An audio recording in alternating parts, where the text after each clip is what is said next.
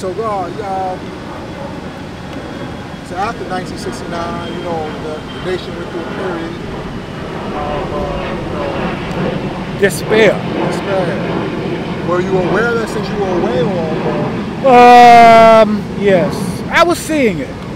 We was all seeing it because the father that went away was a shock to us. You know, it was a shock to us that we lost our father, our leader.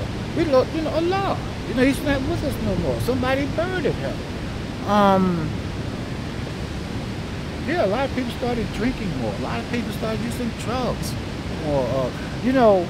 It's like, when a catastrophe, trauma is something that affects all of us, and we all deal with it different ways.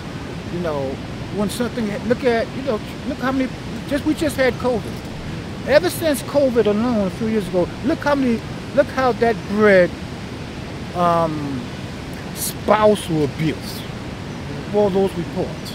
Look how COVID, the despair that caused such a depression that people's drinking more. Look how more people's using drugs more. People became more isolated from other people in disassociation because of we was locked down.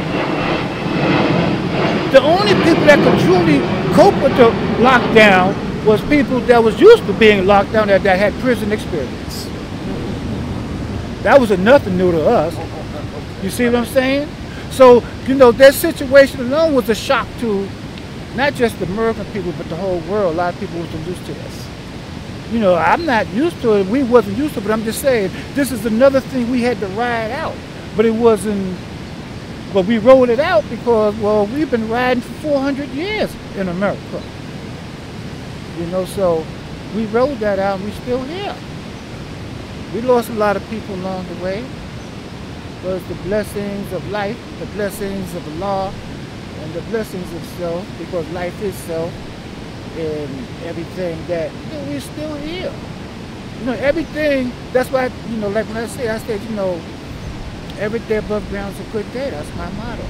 And, I see it as a blessing, because the promise, tomorrow ain't promised to nobody. So, I try to, this is a righteous nation. And that means, you got to be a good person in a righteous way.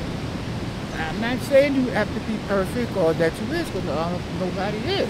But do good, and good come back to you. That's what this nation's about. And you do good mostly by getting educated, because that's how you know what is good and what is not good, because you're learning. Either the hard way or if you ain't learned the hard way, you learn the easy way or the soft way, whatever. But you're going to learn. You're going to learn either way, right? You're going to learn. I mean, I'm at the degree of, God wisdom. I'm 72 years old. And,